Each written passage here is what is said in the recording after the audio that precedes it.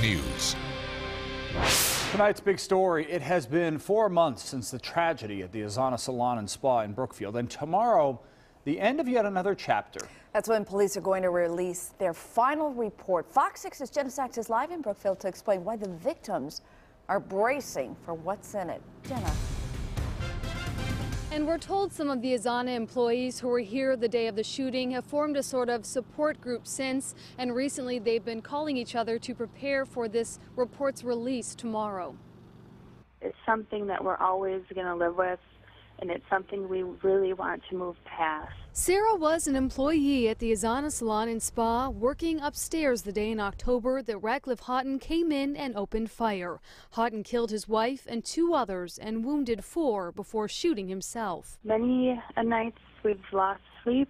We, have so much anxiety. We can't go places. We can't do the normal things that we used to do. Police have warned Sarah and other Azana employees that they will release their final report on the shooting Friday.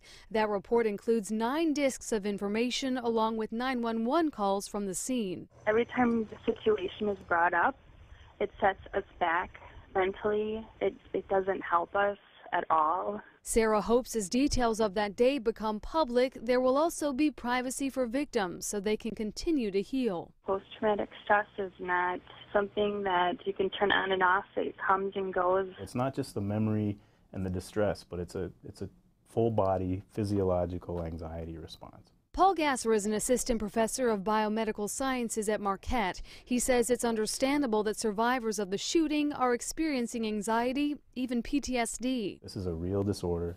It's not something that involves a weakness in an individual. We have to get used to our new normal, and we have to get to a point where we're able to get through things. And we're told not all of the employees who were at the salon that day have since returned to work there. Some have found work elsewhere, and some have yet to return to work at all. Reporting live in Brookfield, Jenna Sachs, Fox 6 News. Well, it's easy to see why after all they've been through. Jenna, thank you for that. A horrifying scene unfolds right in front of 2 Milwaukee police officers. A man opened fire on a crowd with some serious firepower. Our Brandon Cruz was there shortly after the shooting. He is live now with some new information for us. Brandon?